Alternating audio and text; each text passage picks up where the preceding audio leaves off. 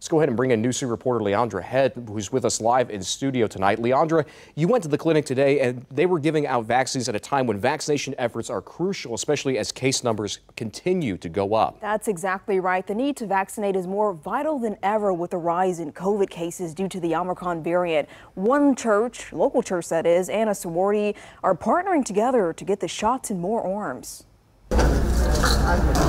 Many starting the new year off by getting vaccinated at the Basilica of St. Mary in Norfolk.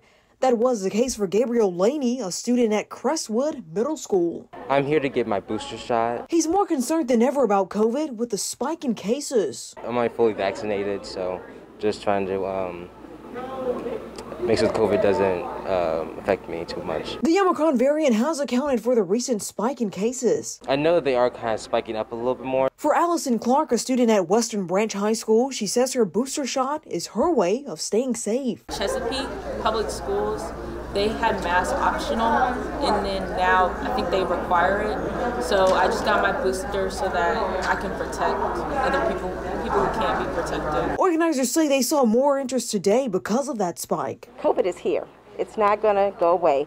We have to adapt. Even after almost 2 years, going into 2022, we still have a lot of ground to cover with the recent uptick in Omicron cases. The clinic had a large demand for vaccines. Sorry to say, but we've even run out of vaccinations.